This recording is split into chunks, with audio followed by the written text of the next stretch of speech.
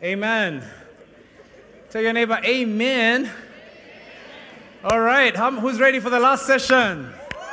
Let's do this.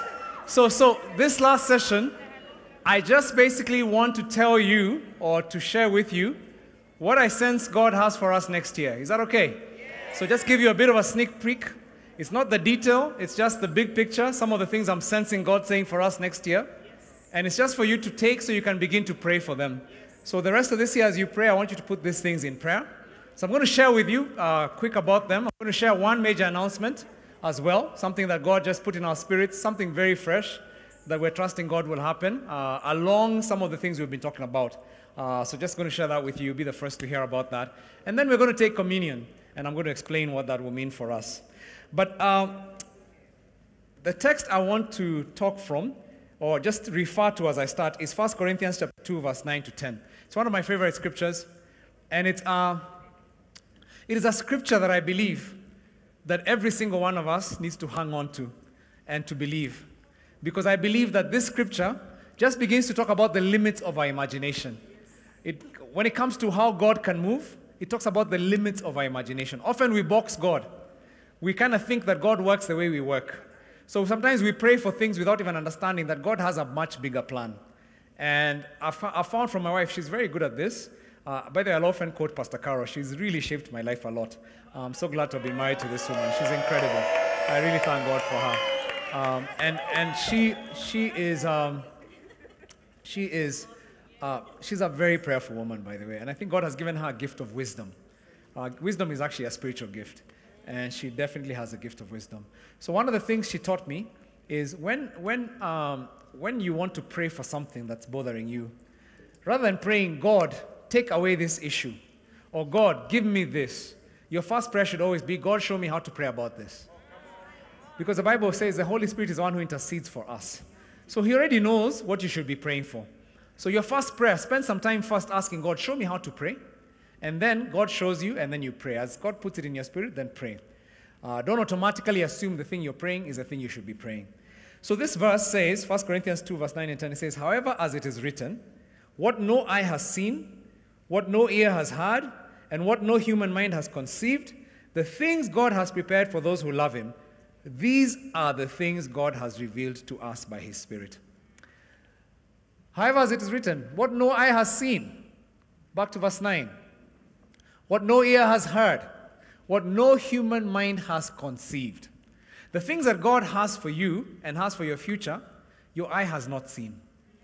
Often we base our knowledge on what we have seen. We extrapolate from what we've seen God doing in other families, God has doing in other people. So we pray for those things. Bless me like you bless so-and-so. The Bible says, eye has not seen. Ear has not heard. The things that God has for you, you've not even heard about. Mind has not conceived. When Carol and I began to pray that God would bless us and give us a ministry and help us to impact our generation, our wildest plans did not conceive our current reality. They didn't.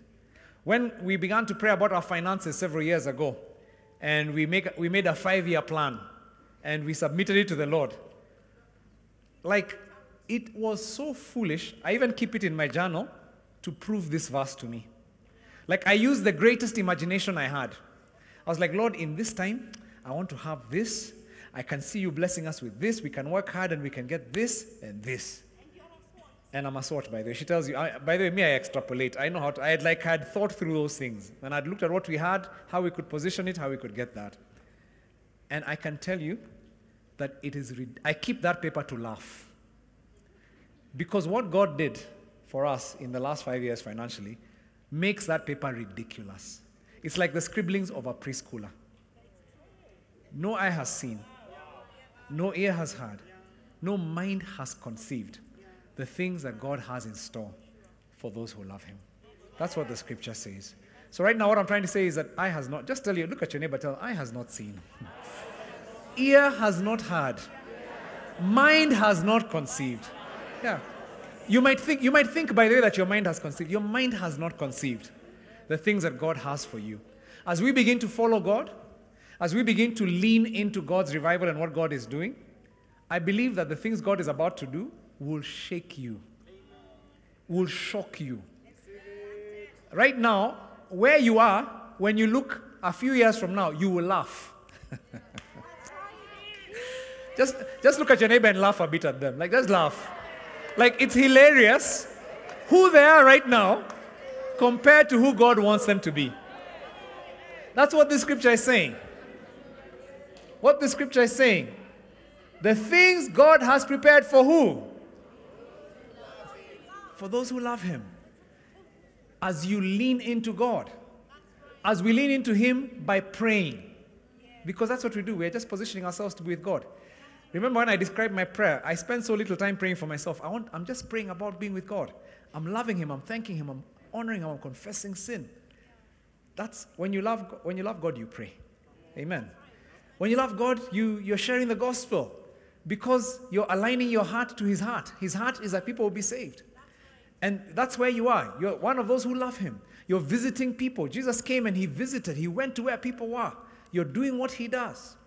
And then now you're getting into the place of devoting yourself to teaching, to understanding, to being transformed by the renewal of your mind. And then now you're getting into the place where the supernatural, you're beginning to expect the supernatural. You're walking not like those people who believe that miracles are a thing that happened in the Old Testament, the New Testament. You believe that they happen now in your generation, and you're praying for them, for people with boldness. And as you're walking in that place, the Bible says, no eye has seen, no ear has heard, no mind has conceived. So even me, as I share these, I want to say that these are the things that God has shown me, but I believe they're just a beginning. My suspicion is they're just a beginning, but this is kind of what I'm sensing. So I believe we are on the verge of a great revival, people. And it will be marked by several things. Number one, spiritual growth. Spiritual growth. I believe it will be marked with spiritual growth. You know, as we pray together every week, because 2021, we're going to keep praying. That 4:30 will continue. But I suspect God is going to move some of you, and it will become 3:30. I just believe it. You'll be praying before guys come onto the call. You'll already have been there. You'll just be praying, and then you'll join people praying, but you'll have already been praying. As we're seeking God, and by the way, it's not your psyche. It's like God he's going to start doing to you what he does to me.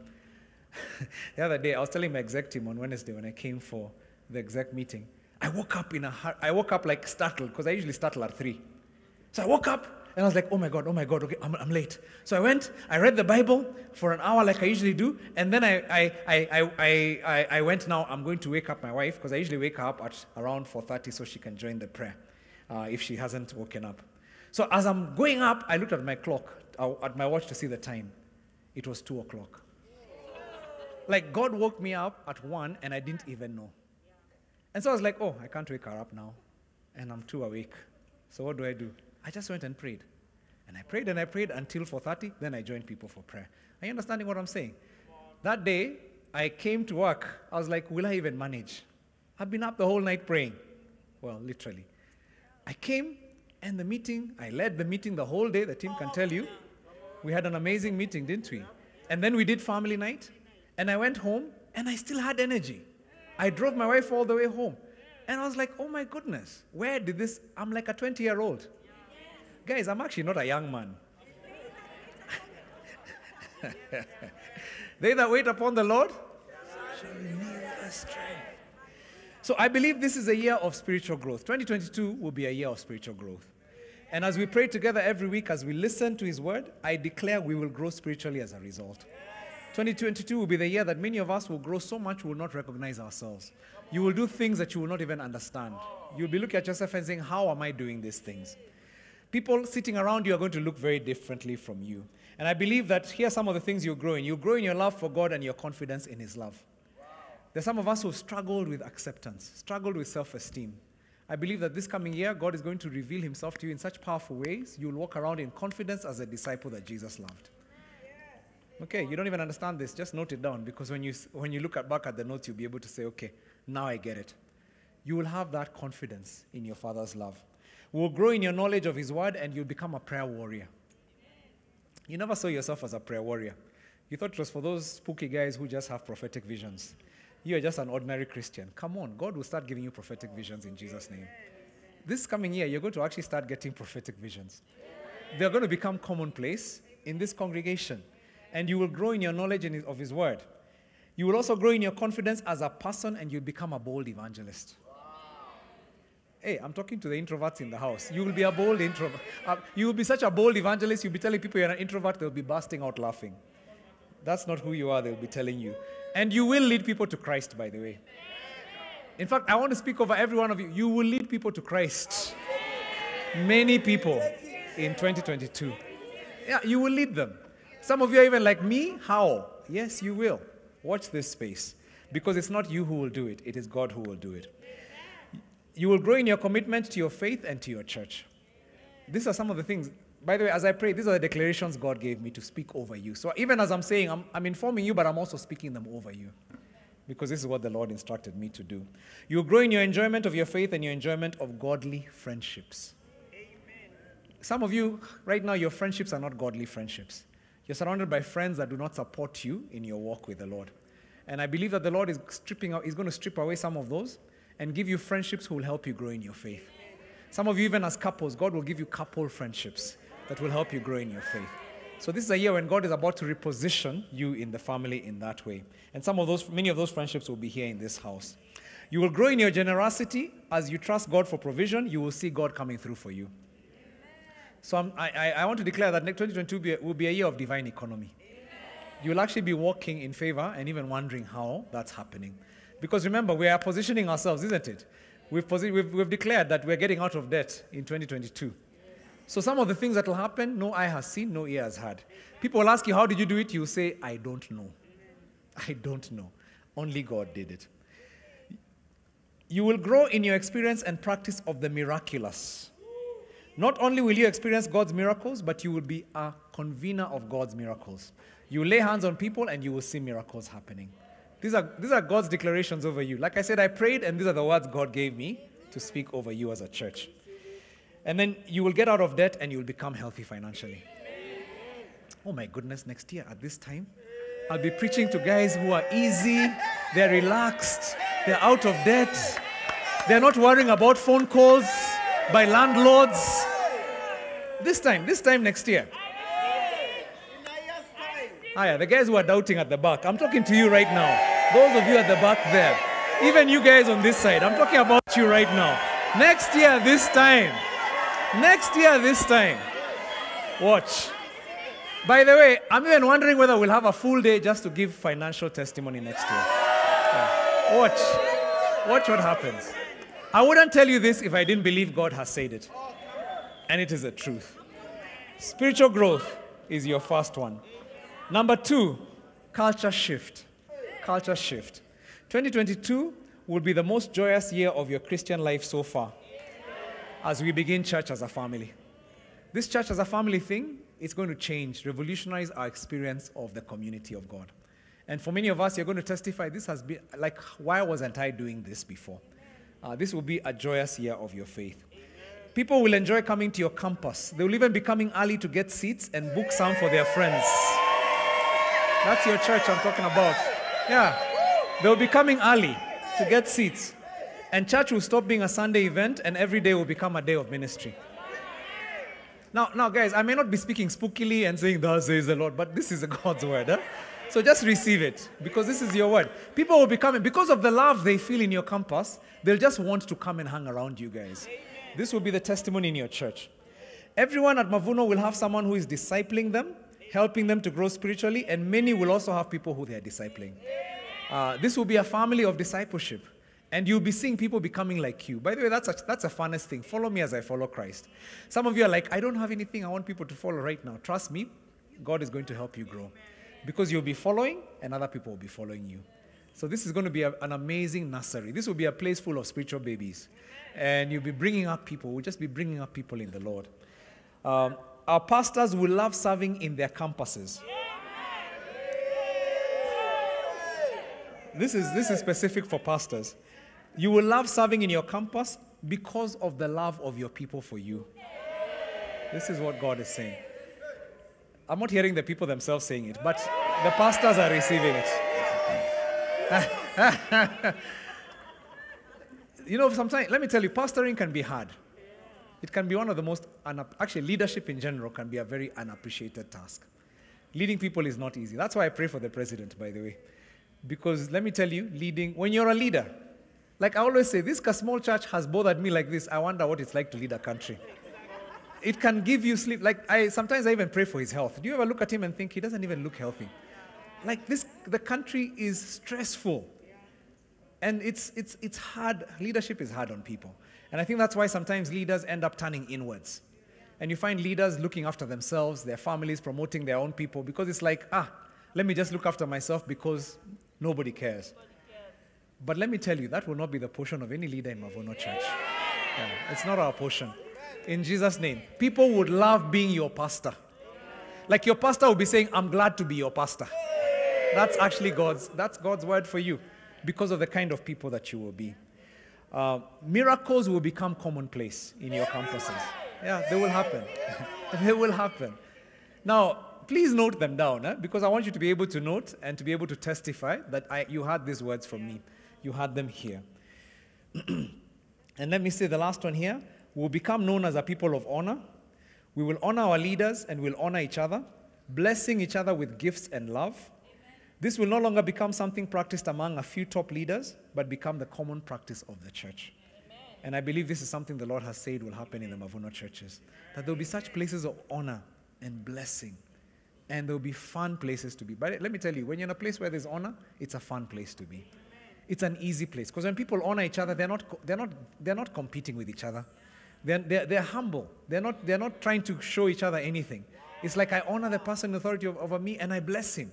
And the leader doesn't have to prove themselves. So the leader is relaxed because they know that my people honor me. So I don't need to try and do anything to show them that I'm all that. And because they're relaxed, they're genuine. And the place becomes a place that is open for God to move. So I believe this is what's going to be happening in all our churches. And so this is God's word for us, people. And the verse that God gave me, Hebrews 10:25, we should not stop gathering together with other believers, as some of you are doing. Okay, I don't know if it's some of the ones in here. Maybe some of the ones out there. We should not stop gathering together. This is what this version says. With other believers, as some of you are doing.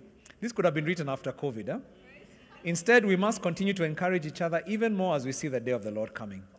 And so I really do believe in this season, God is telling us, don't get stuck at home. Don't become your little independent entity out there. This is the time for you to lean into the family. And God will bless us as this shift happens. And let me say, next year we're going to have several gatherings. I've intimated on that. The first one, just write this date, Feb 1st to 4th. Feb 1st to 4th. It's a fast 4-day intensive. And I want you to ask your boss for leave. I know they will never say yes, but in Jesus' name, we are praying that they will say yes. And you won't even have to lie and say it's because you're going to visit or you're sick where, no. Or someone has died. You just tell them, there's a program in our church. You tell them the truth. There's a program in our church, and I am a leader, and I'd like to be there. And the boss will actually, and I'll be praying for this business to succeed when I'm there. That's what you'll tell your boss, and they will give you the time off. But just tell them the way I've told you, by the way. Don't add things. Just tell them the way I've told you. And some of them might even be shocked. You're in church. You're a church person. It's okay. Don't worry. No judgment. In fact, that's your opportunity to just evangelize your boss. Share with them about Jesus. It will be here at Hill City. It will be here at Hill City. And so for those who are in other countries, I'm actually inviting you. That's a normal time when we do our staff retreat. We're not having a staff retreat this year. We're going to have, next year we're having a leaders gathering like this. And it's going to be 4 days. So you guys are going to be here with all our pastors from across the world and leadership teams. And it's going to be a fantastic international gathering by God's grace. So and there are Airbnbs, by the way, all over this place. It's like funny because when we moved here, we thought the only way we'll make this place work is if we build a 200-bed hotel. It was part of our plan. You know what God said? God gave us this place, Great Wall and Koloho. Koloho has that hotel already, but Great Wall has like 1,000 Airbnbs, I think. So we have enough hotel beds here that anyone who comes here can have an inexpensive place. So even those of you who are coming from Lifeway, mtakuja tu mkae Airbnb together. Yeah. For those 4 days, you just board here, boarding and lodging. Don't go far. Don't try and travel to the other part of town. Rongai, sijui mnaenda wapi kufanya Rongai. Just stay here. You'll come with your team and you'll just stay here. And we'll learn together. So that's it. And then the next one will be June 4th to 8th. June 4th to 8th. And then we'll do one final one in November. So I'm giving you the dates early so that you can plan for them. And by God's grace, we'll make them happen. Okay, church growth. Number 3, church growth. November, I don't have the date yet, but around third week. Yeah, around third week. So because I said in a year's time, so we can't do it before. We have to do it then. Okay, so write third week for now. Third week of November. We'll give the final dates. Okay. As we do evangelism, this is church growth, and each discipleship group brings one person to Christ.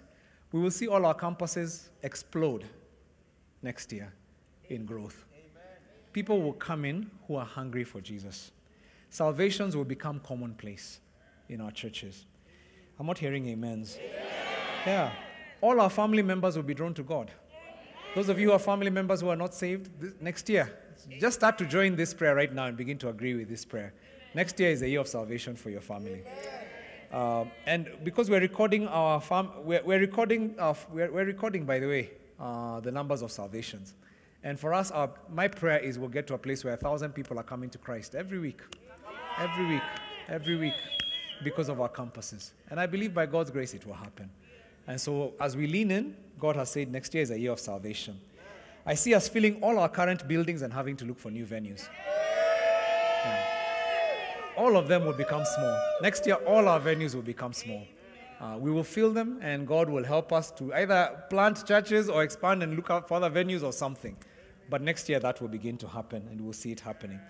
I see, and I sense that God is saying next year, many people will start churches at home. And they won't start churches at home because they don't want to come to church, but they'll to meet with others. They'll start because they know their friends and their family members will never come to a church like this. And so they start at home deliberately to reach those people who won't come to church. And what is going to happen, they're going to be shepherding their friends, their neighbors, their family members, their colleagues, playing the service. You'll just be taking the service that we do online and play it and then have snacks afterwards. And people would love coming to your house. By the way, even some of your office colleagues, they'll just love coming to hang out with you on Sunday. And so your house will become a house of salvation. Altar calls will be done in your sitting room. God's Spirit will dwell there and become a habitation for Him. And that's going to happen. In fact, some of those churches will start as little houses in your living room. They will outgrow your living room. And they'll actually become churches. Please note these things down. When you start to see them, you'll say, the Lord showed them to us. We knew. We knew they were happening. Number 4, financial freedom. Financial freedom. God gave me a word that we will be out of debt by September 2022, although many before. By the way, is anybody who has already gotten out of debt as you're trusting God? Okay, I can see. Yeah. There's a few hands. Praise, come on, let's give glory to God. Yeah, already. It's happening. It's happening. There are hands across the room. Even in the next 6 weeks to the end of the year, or it's 5. Even in the next 5 weeks, some of you will miraculously be out of debt. Even in the next 5 weeks. And by the way, you'll be shocked how it will happen. Yes, you have your plan and you're working your plan, because you need to have your plan and you're working it. We talked about that. But as you're working it, God will accelerate it. But by this time when we meet next year, we're trusting God that every single one of us, our debt will be extinguished. And here's the thing. I believe God wants us to be financially free for a reason. It's not so that we can be such cool people, so that we can just be rich, name it and claim it. That's not why. God wants us to be financially free so we can have the power to go out and make disciples across the nations. Did you hear what I said? Yes. The power to make disciples. Go out and make disciples across the nation. Imagine when you have no debt and you're financially free, you can do things for the kingdom you can't do right now. Pastor Kilonzi invited us to go to Kampala, and he challenged some people in his church, and he said, we're going, raise your ticket. And because they could afford their ticket, they raised their ticket and we went. That's what happens when you don't have debt. I'll be able to say, I've got a mission trip. I'm going to Ukraine. I want people in Mavuno to come with me. And a delegation of you, 100 of you will come and we go. Because you're free to serve God. You buy your ticket, you pay your hotel room, and we go. Are you understanding what I'm saying? Some of you, that sounds like a dream, but imagine it's going to happen. It will happen. We'll go and preach the gospel across the world because you're financially free. Or God will say, I want you to open to do something to bless the poor children in your neighborhood. You won't just pray, you will do something. You'll have the ability to do something. So He wants to bless us so we can be a blessing. A time is coming when this church, okay, let me say it this way. A time is coming when this church will be full of kingdom millionaires and billionaires. The Lord began to show me that. Yeah. And these ones, He began to show me like some of the things coming in the longer term. A time is coming when one family will donate land for Mavuno campus and another family will donate the money to build the campus. So it wouldn't be like we did a harambe or we gathered people together, we did a financial campaign. Just one family will say, build it, and it will be built. Because of the way the Lord will bless us. That's why, by the way, the Lord is positioning us financially. For the sake of the kingdom. This is what He wants. This is what He wants. By the way, some of you come from families that did that. Your grandfathers are the ones who donated the land in the village that the church was built in. Surely that's your heritage. And if it's not, it can start with you. Your grandkids can be saying, my grandfather is the one who gave Mavuno Rongai. My grandfather is the one who gave the land for that church.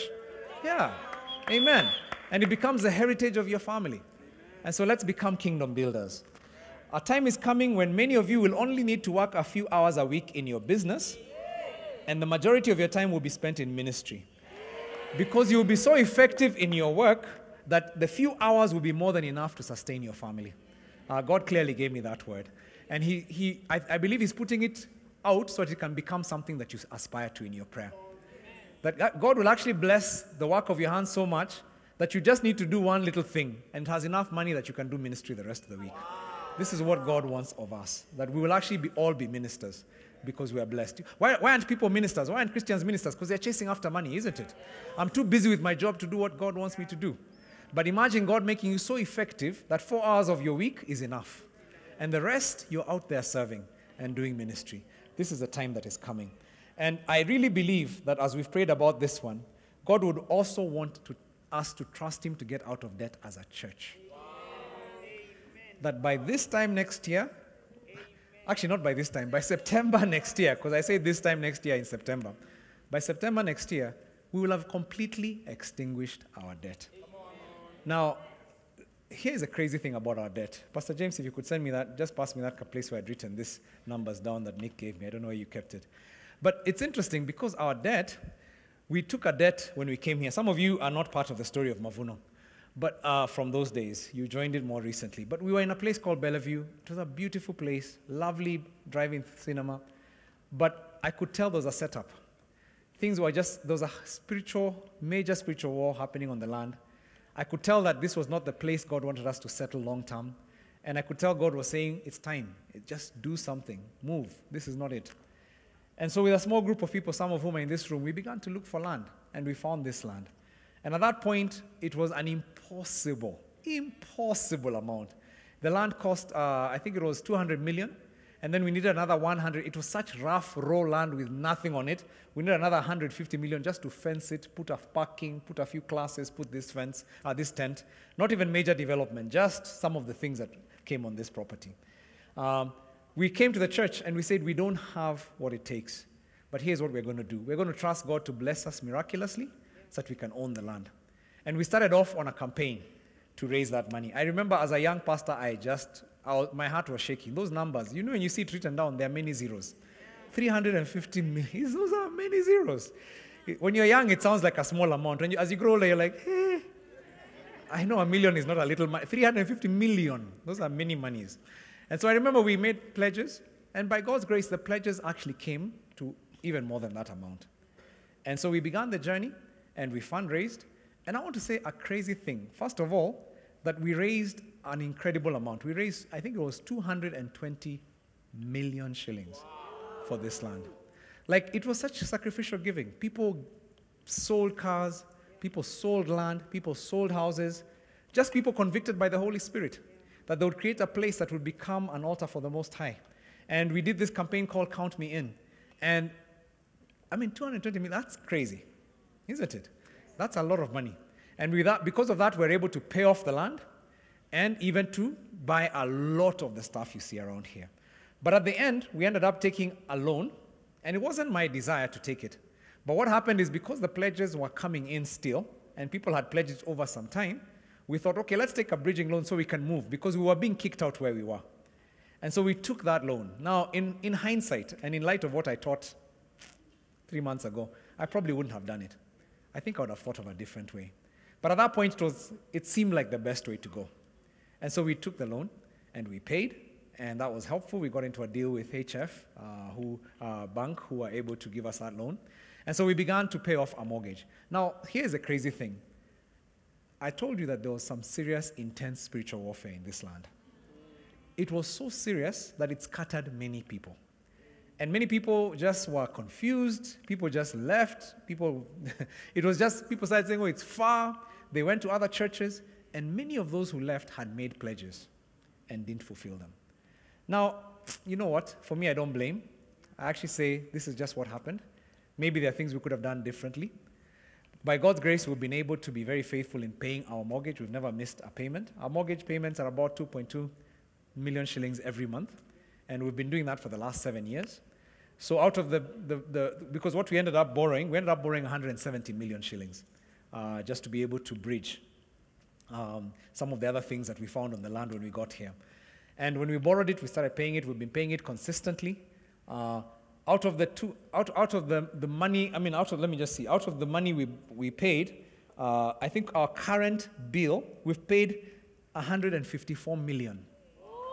So apart from the 122 we paid 154 million, just consistently out of those 2.2s, and people sometimes giving a generous gift. Sometimes people just come and say, God has blessed my business, this is my bonus, put it towards this. Like I said, last year, God blessed Caro and I, and we were able to give the end of our pledge. So some people have consistently just come up and said, God convicted me, I felt like I needed to complete. And so people have been giving, and people have been generous. And we've been able to raise 154 million. Our current loan, however, is 143. And this is what I was trying to explain to you guys that happens with banks. Because that money we've been paying has been going to pay off interest. By the time you get to your principal, every month you're paying interest. And I think what we've calculated is by the time we finish paying that loan of 170, we'll have paid 330. That's almost double what we borrowed. And so even though we are faithful, we're like, that's cramping us. Because every month we have to take money from our campuses to pay that mortgage. And when God gave me this word and said, next year you'll be out of debt, my goodness, I almost cried. I rejoiced. I said, Lord, thank you.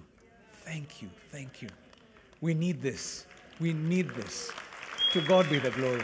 Amen. I desire to see our campuses owning their own land. Yeah. Why can't Kampala be on its own space? Yeah. Yes. You will have your own land. Yeah. Why should you be hustling with landlords? Why? You need to have your own space. I desire to see Lifeway. Lifeway, you guys need to own your own land. Yeah, you do. You do. And be in a space where you have a space where young people can come the whole week. You can even a school, somewhere where you can even educate. Right now, these guys have an incredible schools ministry, by the way. And they're doing a fantastic work, just discipling how many children are you guys discipling? At the moment, 237 children every week. They're discipling them. And God is just gracious. And I pray that God will give you your own land and your own building. And that He'll settle you. I pray that Lavington will have its own building. Yeah, Lavington, you need your own building. You guys, God has been gracious. He's put you in a school. They've been gracious to us. But it's a temporary space. And I believe we need to say to the community in Lavington, we're here to stay. We're not temporary. And when the Lord establishes you, that will be the place where even the people in that area would feel they're going to their space. And so we can trust God. Even in Lavington, we'll have space and we'll have land. That's what God wants for us. Amen. These guys right now, they've been given a school to do discipleship in. With how many students? about 1,700. 1,700 students. They're running a service every week. You guys are not even understanding. 1,700 students. Like every week, they've just been told, come and preach to these students. Disciple them. Help us. And if you know anything about our school system right now, our schools, they're struggling to figure out how to anchor their children ethically. Kids are burning buildings. And so they're like, anybody who can actually give us solutions. And we know we have the solution. We know that if we disciple these kids, none of them will ever burn a school building again.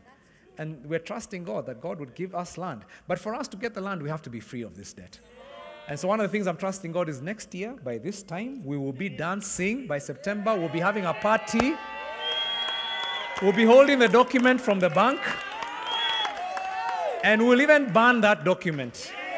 We'll actually just put it on fire and say it is finished. In Jesus' name, it's gone. And now we are free to do the things God wants us to do. And this is our land, all of us, even for those who are watching internationally. This is your space. Because God has called us to be a global movement, we need a HQ. This is what's going to enable us to even get the other places we're going to buy across the world. So why I'm saying all this is because as we prayed, God gave us a thought. And this thought is it's a thought that God has really just put on our hearts. And this thought came out of, and actually, Kev the Rev and I were probably the first ones to discuss this. And as we prayed, I just felt in my spirit, this is what God is saying for us in this season. And the scripture that God gave me is Proverbs chapter 3, verse 9. I'll read a couple, but this one is the one that came to my mind first. Proverbs 3:9 says, honor the Lord with your wealth and with the first fruits of all your produce. That's a scripture God gave me. But then there's a couple of other verses. Nehemiah 10:35. Nehemiah was, these are the people of Israel. And they were building the wall that had crumbled. And they were now beginning to rebuild a broken city. And they said, we obligate ourselves to bring the first fruits of our ground and the first fruits of all fruit of every tree year by year to the house of the Lord. I thought that was very powerful. These were builders. They were family builders. And they decided, we're going to do this every year. Deuteronomy 18, verse 4, the first fruits of your grain, of your wine, and of your oil, and the first fleece of your sheep, you shall give to him. They belong to God. So this concept of first fruits, it's rooted in biblical times. Huh? And people were farmers, so they would give their agricultural produce. And it basically meant that when your crops came up, the very first fruits, the ones that you rejoice because you've been waiting for, those ones you said, I give every part of this, I give it to the Lord. And when they did that, basically, they were literally reaping. They took what they had sowed and they sent that to the priest. And God called them to yield this as an offering, to demonstrate their obedience and their reverence to him. The Hebrew word for first fruit is bikurim. Bikurim. And what it means, when it's translated literally, it means the promise that is to come. The promise that is to come. So as they gave it, there was a promise that was attached to it. They were linking themselves to their future. This is what they were doing. The Israelites saw these first fruits as freeing the future of interference. It was a way that they could actually make sure that God was on their, like God protected the rest of their crop. God told them if they brought their first fruits to him, he would bless all that came afterwards. And if you read the first 5 books of the Bible, Moses mentions first fruits. He teaches them about first fruits about 13 different times. And it's mentioned throughout the Old Testament, and it's even referenced in the New Testament. Now, in the New Testament, a twist happens with this concept, because the term first fruits begin to take on a symbolic meaning. In 1 Corinthians 15:20, Paul mentions Christ as the first fruit of all who have fallen asleep. In other words, of all the people who've died, Christ is the first fruit. What does that mean? It means Jesus was God's first fruit, God's best. God took his best and offered it to those he loved. So God could have taken anybody, but he took the best of his produce, like his only son, the Bible says. And Jesus becomes the first fruit of those who have fallen asleep. He gave that one to humanity. In the same way that we sacrifice our best for him, he sacrificed his best for us. So that's how first fruits, we start to read about it in the New Testament. And so what happened as a specific instruction for bringing crops to the priest every year, it's expanded on in Scripture. It stops being just about literal fruits. You find first fruits now becomes income, wealth, blessings that Christians have received, the best of what they have, and they offer to God. And there's a difference between first fruit and tithing, because sometimes people confuse the two. But tithing, it meant you give a tenth of your income to the church. And we talked about that, so I won't go into too much of it a few months ago. The tithe was the way that they connected themselves to the covenant. It's the way that they said, I belong. Just the same way that your tax is what connects you to your country. When you pay that tax, if I'm a Kenyan and I'm working here, I can't pay tax to the Ugandan government. That is not the way it's done. The Kenyan government would even arrest me because it's like you eat here, you pay here. That's what the tithe is. It's basically you give it in the house of God, and it has the benefits of the citizen. Because just like when you pay your taxes, your country is meant to provide certain benefits. It doesn't always happen globally. But they're supposed to provide, actually they do happen, because you're getting roads, isn't it? I was in Uganda, I was driving on a very nice road. So there are benefits that are promised to you because you pay your taxes. In the kingdom, there are benefits that are paid when you tithe. The Bible says the Lord will accelerate your investments, and I've preached about this, so I won't go into detail, but he'll also protect them from the devourer. So there's some things that happen and that's why we, as a church, we say that we are people who are tithers. That's my destiny. By the way, I'm a tither. I will never be anything else, because I believe that I have to give my tithe. It's also the way I declare that I belong to the kingdom. Now, fast fruit is different. Fast fruit is, in a sense, an annual. It can be an annual gift to the church done at harvest time, because these people had an annual harvest. And what we're doing, even though we're not harvesting crops, it could be that thing that you prayed for a job, and God gave you a job. And I've seen many of you do this. You got that job, and you say, the first salary I got from this job, I'm giving it to God. And I've seen people bringing their first salary to church and saying, this is my first fruit. Or I got a bonus at work, and it just came, and God really blessed me. And I said, I'm bringing this bonus check to church. I've seen people who started a business, and the first client that paid them, and they say, this check belongs to the Lord. And they brought it as a first fruit to the Lord. So that's how people practice. Or maybe you've just received the first dividends from an investment, and you say, this is it. Or you've put up a house and you got rent, and your first rent check, and you say, this is my first fruit. It's something you do to honor God. It is not an obligation. Are you understanding? Yeah. If I find that you're a Christian who is not tithing, I'll tell you you're a disobedient Christian. If I find you're a Christian who's not giving fast fruit, I will not call you a disobedient Christian. Because a fast fruit is not an obligatory thing. It's not something that is required of you as a Christian. Whenever you decide to do it, you must do it freely, with no guilt or obligation. It's something that you do. It's supposed to celebrate what the Lord has given you. It's supposed to be saying, thank you, Lord. Thank you. You've been so good to me. You're so faithful. It's a celebration of what God has done. And when you do it, you're giving something above your tithe, but you're saying, Lord, this is just to celebrate the fact that everything I have comes from you. Genesis chapter 4, verse 3 to 5, it says, in the course of time, Cain brought some of the fruits of the soil as an offering to the Lord. And Abel also brought an offering, fat portions from some of the firstborn of his flock. The Lord looked with favor upon Abel and his offering, but on Cain and his offering he did not look with favor. So Cain was angry, and his face was downcast. Now this is a famous story. Two brothers. One is a farmer, one is a fruit grower. One brings fruit, one brings meat, and the one who brought fruit, God rejects. And sometimes people think it's because God likes meat and doesn't like vegetables. And so that's why they eat. God is not a vegetarian. That is not what the story is teaching us. If you've ever heard that, it was a lie. That is wrong exegesis. That's not what the Bible is teaching. Basically, what happens is Cain brings some of his fruit and vegetables. The implication there is he's eaten, he's full, and he just brings some of the leftovers, and he brings them to God. But the Bible says Cain takes choice portions from the firstborn of his flock. This guy has worked hard. He's brought up his flock. He should be rejoicing because he's gotten the first flock. But he says the choice portions of this belongs to God. And God sees it's not that one is meat and one is vegetables. But it's that God looks at the heart and he says, look at what this guy gave. He gave from his best. He gave from his first fruits. And he looked at this again and he says he gave probably out of obligation. He looked at his brother and he said, I won't be left behind. Let me at least give something. And the Bible says God was not pleased with that. Now Cain, of course, gets it all wrong. He gets it all twisted. He doesn't know God is a God of a second chance. And he ends up killing his brother. That's a whole other story. But here's the thing I want to make, the bigger point, that fast fruit means I put God first, even before myself and my family. When I make a fast fruit offering, it allows God to work in my life. I approach God with open hands rather than with clenched fists, and that allows God to do what he wants with my finances. It's like you're saying, God, the rest of this, you look after it. That's what I'm doing. And it shows gratitude. I think the thing I don't want you to forget is that it shows gratitude. Tithe was never, gratitude was not really attached. It was just, you just pay your tithe. But with your fast fruit, it's a way of just saying, God, yeah, thank you. This is from you. Now, how do you give a fast fruit offering? Number one, you pray.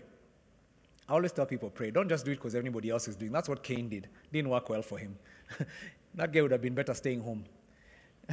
Bringing that offering did not help him. So pray and allow your heart to be right before God.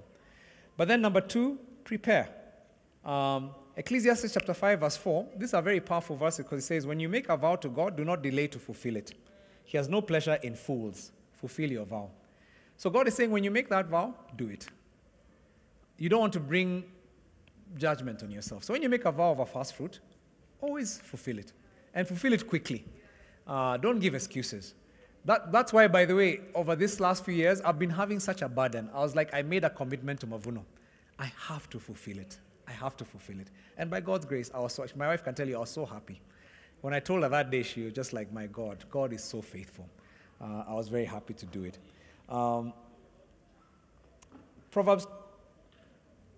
Deuteronomy chapter 23, verse 21. If you make a vow to the Lord your God, do not be slow to pay it, for the Lord your God will certainly demand it of you, and you'll be guilty of sin. Ananias and Sapphira did that. They made a vow, and then they kind of reconsidered it. And it would have been better for them not to have made the vow. So make it and keep it. Now, it's not saying don't make it, but make it and keep it. I think that's what the Lord is saying. And then I'll move to the next thing, prioritize. The whole idea of a first fruit is to put God first. So when you donate, I know pastors here who give their first fruit offering every year to Mavuno. And I know I can name them. Some of them have done that for years. Where every year, my January salary, it comes to Mavuno. And they just say, don't pay me my January salary. And that's just a way that they prioritize it. It's a way of saying, you know what, I don't even want to play around with it. I'm going to live by faith. And by the way, January, as we know in this country, we call it January, which means hungry month. But somehow, by God's grace, I've seen those pastors thrive. I've seen God bless them. It's just that I didn't want them, so I won't ask them to come here and give testimonies. But this is what God is saying. Put it first, prioritize. And then institutionalize it. Now, here's the thing I've come to learn. For me, I want to honor God, not spontaneously. I really want to honor God with my life. So I've actually institutionalized a fast food offering. I'm like, and by the way, okay, the reason I'm saying I'm not as, I used to give a fast food offering until I gave it all. So now I give all my salary. So it's not like every month. It's like every first year of the first salary of the year I give. Because right now I just give it the whole salary. But I'm saying you can actually prioritize and say to God, every year I will do this. Now here's what I sensed the word God gave to me. I sensed that at Mavuno, God may not have us ever do fundraising. In this country we call them harambe. Call people, politicians or whoever to come and help us raise money to build churches. That will not honor the Lord. And it is not our way. And I pray even when I'm gone that Mavuno will never do that. That's not our culture. But I believe that the Lord has several ways he will provide for this church. Number one, your tithes and your offerings are the ones that will run the ministry of this church.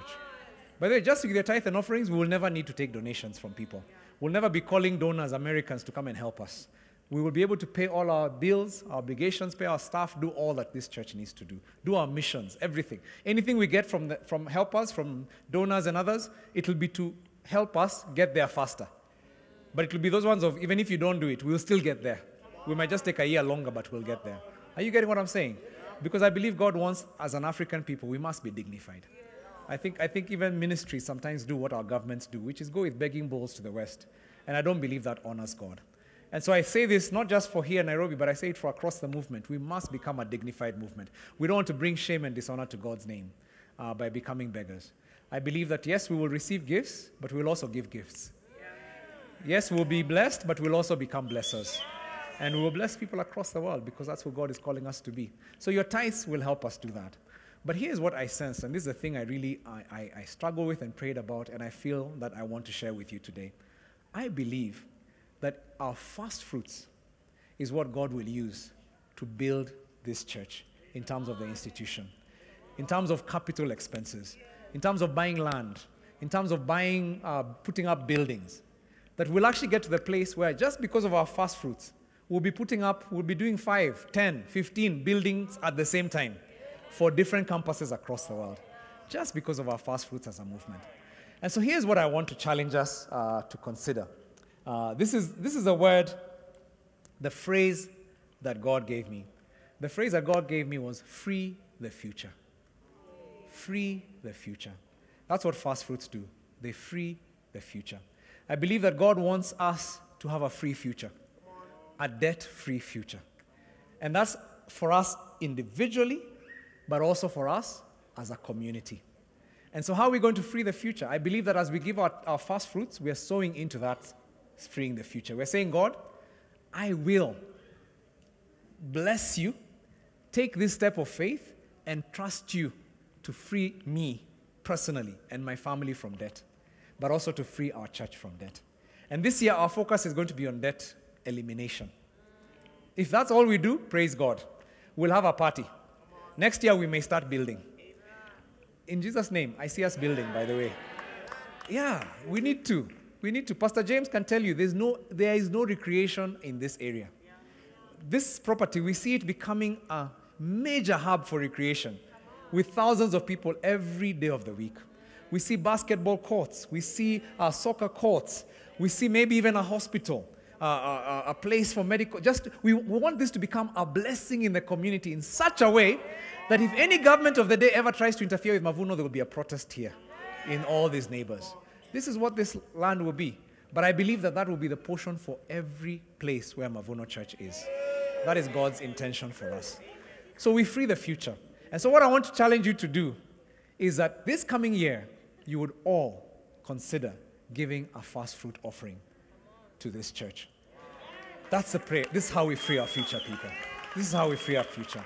Now, for some of you, you've never taken a risky step like this. And I understand, even when you think about it, maybe your stomach gets somersault. You get some, you're like, how will you even live? January, I've never done anything like that. But here's the thing. Those of us who've done it, and those of us who've walked this journey, some of you guys have been around long enough. We've done this enough. When we were a very new church, just about 2 years old, 3 years old, we had to raise 30 million shillings to move to Bellevue. We are such a young church, just about 300 of us. Like when you do the maths, it makes sense. 300 young people, many in their first jobs, and we're raising 30 million. And we just did the same thing. We gave a sacrificial gift, and remember it was 1 month's salary, and we tithed, and we moved. And God was faithful. God took it and he multiplied it. And we never ever had a fundraiser. Nobody sold cookies, nobody washed cars, we didn't do any of that stuff that keeps us from focusing on ministry. And I was so glad to see that the Lord could help us do that. I believe in this season, and here's what happened. As we gave, God blessed us. Like there are people in Mavuno Church who even till today, they'll take you to their house and tell you, this house came out of the seed I sowed. That God blessed me because I blessed God's work. Like I remember the first time we pledged 1 million shillings with my wife. We're a young couple, broke. We're like, by God's grace, we're going to give 1 million shillings. God put that number in our heart. And I still remember the first day I came to church with a check of 1 million shillings. Wow. You guy, there's nothing like that. You're a donor. That day you wear a suit. You know. Because you're in the donor community. You're in the donor community, you know. You come and sit in church. When the offering comes, you take the basket and you wait. Because of my ethnic persuasion, my hand was trembling a bit. That's a lot of money to give, eh? But I was like, Jesus, I'm sure it is your money. And I put it in. And there was just such a feeling of, praise Jesus. Look at me and my family. We're building the church. And that was, like I said, that's not the biggest amount. That was just the beginning. It was training wheels. By the way, if we had not given that million, we'd never have given the 5, we'd never have given the 10. This is what God does. And guess what? When God allowed us to start thinking we could actually have 1 million, even our thinking changed. Our own financial life and our planning changed. Because we're like, if we can trust you for this for your church, why can't we trust you for this for other things? And now you can imagine for us where we are now. By the time you're giving 10M, you can trust God for big things. Our plans right now are not in the 10M range. Let me just put it that way. Is that okay to maybe not confuse somebody? Yeah. So I think what I'm saying in this season is, I believe that in this season, God wants us to free the future. Now, here's what we decided to do as we prayed about it as a team. We just thought, for some of you, you may be in a place where just because of financial commitments you've made for January, February, you're able to say, okay, I want to give it, but I want to break it. And so what I'm going to do is give a certain amount each month and trust God that I'll be able to give that over and above my tithes to be able to free this. But there's some of you who'll just bite the bullet and just say, we're going to trust God for January and ask him to provide for us. We've done that many times. And let's see that the Lord provides. So we want to challenge every single one of you to consider being part of Free the Future. Now, this has never been shared anywhere in a Mavuno church before. You are the first ones to hear about this. We're going to be sharing it with our congregations later in the year. Towards the end of the year and early in January. But we wanted the leaders to understand this and already to begin the journey of doing this. So I'm going to invite our ushers, because we have cards that we want to give every single one of you. And some of you, by the way, already, you don't have to go home and pray about this. Your spouse is here. Just tell them we know what we have to do. So just look at the card. So hand the card over. Do you have a copy of the card on the PowerPoint? It's up, huh? Well, not the back, huh? not the other side. So basically, it's going to ask you for some information. It's going to ask you for your full names. And then it's going to ask you for your email and your phone number. And part of the reason we're doing this is because we want to actually, let me just say this, the information will be confidential. There'll only be, I think, maybe 3 people who will manage the information, and they'll be in our operations office. So it's not information that we will make public. We're going to be very careful about data protection with this. But what it does, it allows us, what we want to do is be able to send you a notification every time you use one of the envelopes that's our Free the Future envelope that tells you what you've given and what your balance is. And what the balance is. So you'll be able to be getting notifications. It'll give you a celebration when you finish and tell you you're done. So it's just a way of helping you keep track as well. So that's something we want to be able to do. But also it'll help us keep track and to be able to know that we've done this. We want to also maybe do maybe an automated response when you that just helps you, give you a thank you every time you do that. So it's just something we want to be able to do that will help us with tracking that. So it has your phone number and your email for that. It has your Mavuno campus. If you're not part of Mavuno and you're taking part of this, then you just write, you don't have to fill that, or you can write guest. And then number of installments. We've put a provision till September because we've said September is when we're trusting God to get this out. But for us, we're trusting God as early as possible. Take a step of faith, and we'll trust God as early as possible. And then the amount per installment. So if your installment is, we're going to give, every installment will be 10,000. And we're doing 10 installments, and you can write that. And then tick the months for that. Now, it doesn't matter if you're a student and you want to just take this step of faith. The amount doesn't matter. It's not about the amount. It's about that each person, but let me just say, a month's income is sacrificial for everybody. Whether you earn 20,000 or you earn 200,000 or you earn 2 million. A month's income it's a sacrifice for everyone. But here's what we're saying, people. This is how we start to put our faith in action. I believe that 2022 is not a year of talking, it's a year of faith. We're actually going to trust God to do some incredible things among us that we've never experienced. Now, the reason you're getting 2 cards is because you'll be filling one, and then you will be returning, you fill both, and then you return one and keep one for yourself. And that will be like your record. So if you've only taken one, you need to get 2. So ushers, make sure you're giving 2 to people.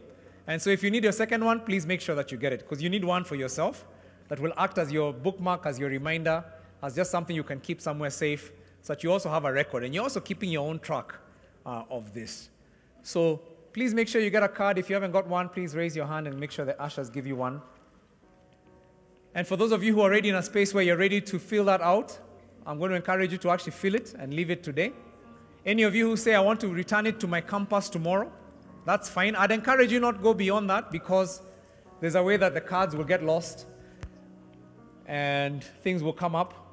So I always find the best way to obey is just do it immediately. And here's the thing also that happens is what we want to do is we're going to consolidate the amount from this group, and then we're going to announce it to the church. And for those of you who are in other countries, we will send you a card as well. So not to worry, it's coming to you as well, because we want to participate as a movement in this. And what we're saying is, we're going to announce to the church and say, our leaders have committed to give this much to Free the Future. And then challenge the rest of the congregation. Would you now follow the example of your leaders and do likewise? I'm excited, guys. I'm really excited. God is going to do some powerful things. But I love the way the Lord works. He tests us, isn't it? He says, all right, let's do this. Take the step of faith. Step out of the boat, and then let me show you something that you've never experienced. That's what you do. You step out of the boat, and then he shows you that faith works. And I believe this is our stepping out of the boat moment. I'm going to invite the people helping me with communion to come up, because we want to go into communion as we conclude.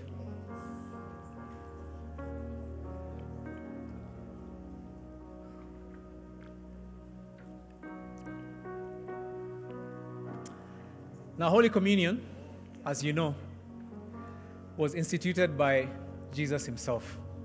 It didn't exist before Jesus. It's not in the Old Testament. And the reason it's not is because it's a sign of the new covenant. Now, covenant is a very powerful word, because a covenant is a promise. A covenant is a promise. Any married people in the house? Let me just see show of hands. Married people in the house? Amen. Bless God for you. When you got married, on the day you made your vows to your spouse, you entered a covenant. I like to tell people that a covenant is not a contract. That's not a contract.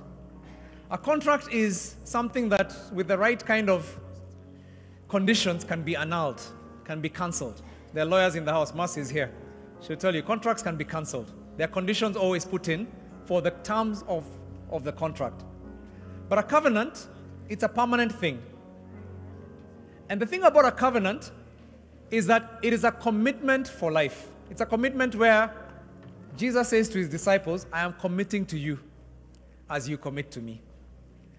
Now, here's the thing that God showed us with the exec team as we walked this journey. He told us, I want you to become covenant partners. I don't want you to be fellow employees in an organization. I want you to commit to each other as a family. And when you commit to that family, what you're saying is, I want to walk with you for a long time. I want to be your brother and sister. I want to look after you. I want to be a partner with you in what God is doing. Now, many of us, maybe you grew up in a mainstream church where you did communion, and I did as well. And maybe you did it because it's a thing that we're supposed to do as Christians. But I believe that a covenant goes much deeper. Because Jesus is saying, remember the covenant you have with me. That I'm yours and you're mine. But I also believe that communion, if you read Paul, you're going to realize in 1 Corinthians, communion is not just about us and God, it's about us with each other. It is our commitment to each other as a family. And it is our way of saying, we are part of this family. We are covenant members of this family. Whenever you take communion, by the way, don't take it lightly. Because yes, I'm a part of the family of Christ globally, but I'm also in a very special way when I'm taking it to my home church saying, this is my home. I'm planted here. I'm covenanting to be a part of this home. And so as we conclude, I thought it would be a very special thing for us to take communion together. And our pastors are serving us. These are God's servants. These are people who love this church, who lead. But they are first fruits. Because every single one of you, God is calling us to arise and be pastors. Amen. Every single one. I didn't hear any amen. Every one of us. Remember, we said our children will be warriors. So if your child is a warrior, what are you? You're a bigger warrior, isn't it? So our excuses are over. God is going to use us to bring our families to Christ next year. We've learned that. And so here's the thing. As they're serving us, and as we're taking this communion, we're connecting with Jesus and saying, first of all, Jesus, it's all about you. This is about you. But secondly, we are saying, I am planted in this house. I am planted in this house. So I'm going to ask us as we pray, I'm going to ask us to pray. Then we'll all come up and just take a cup and take one of those wafers. And then I'm thinking, was the plan that we go back with them to the seats? Okay, then you go back to the seat with them, hold on until everyone has it, and then we'll take it together as our covenant meal. Amen. Amen. Father, I just want to thank you, and I bless you. I thank you because we're a family. Lord, nobody gets to choose their family. We choose our friends, but it's you who places us in family. And I thank you that every one of us, some of us walked into Mavuno Church with no inkling where we were going. Some of us walked in because somebody invited us or because we saw a poster somewhere. But Lord, we found ourselves in family. You planted us in a family. And Lord, today we've learned about the power of family. That Lord, we must be planted. That we must resist the things that weaken the family. We must resist independent spirits and spirits of criticism and strife. We must fight those things. And Lord, today as we come to share this communion, we do it as people planted in this house. Yes. And we're saying, Lord, let the blessings of this house flow upon us. Let the inheritance of this house be our inheritance. Let the godliness of this house be our godliness. Let the success of this house be our success. Lord, let everything you have for this house next year be for me and my family. As for me and my house, we will serve the Lord. This is what we're saying, Lord. And so, Father, as we take it, we remember you as you've commanded us. And we also remember the family of Jesus, the family that you've planted us in. Yes. And Lord, I just pray for every one of us that even now as we speak, that you just be doing a spiritual work. As we take this communion, do a spiritual work in us. Yes. For we pray in Jesus' name. Amen. Let me invite us up. Just come up, come up, come up. Approach any of the pastors. Take the communion.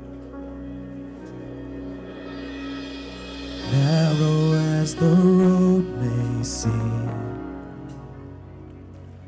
I'll follow where your spirit leads.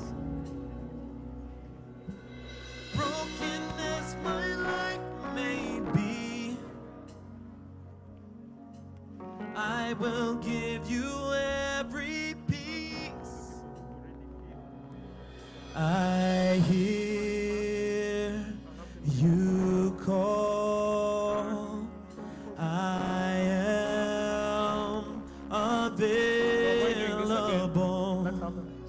I say, yes, Lord, I am available. I hear you call, I am available. I say, yes, Lord,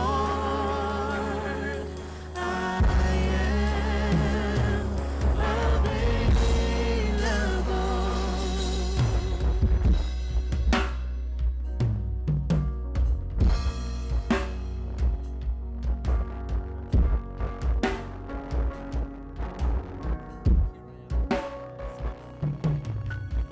Here I am with open hands,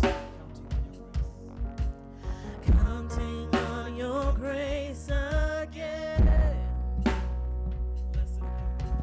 Less of me and more of you. I just want to see you move. I just want to see you move. I hear you call, I am available.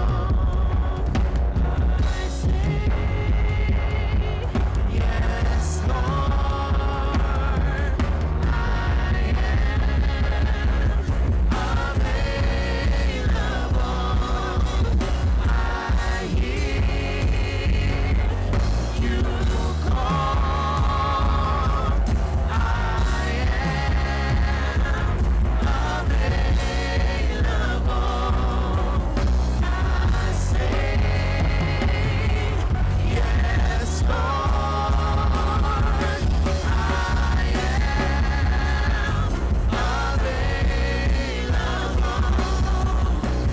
I hear you call, I am available. I say, yes, Lord, I am available.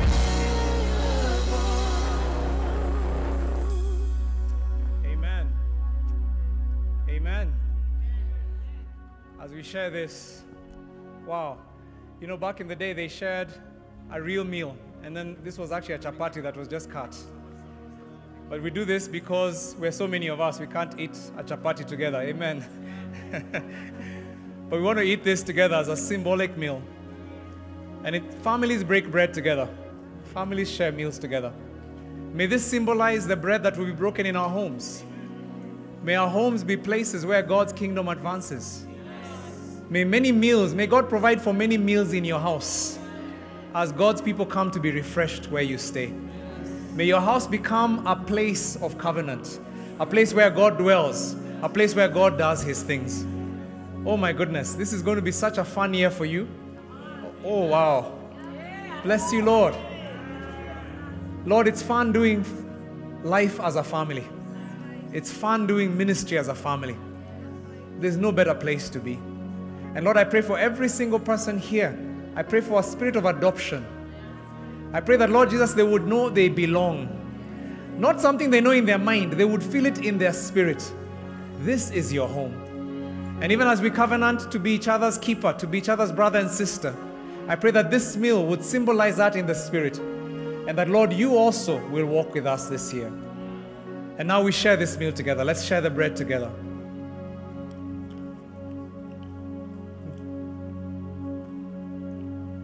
The body of Christ that was broken for us. Let's share the cup together.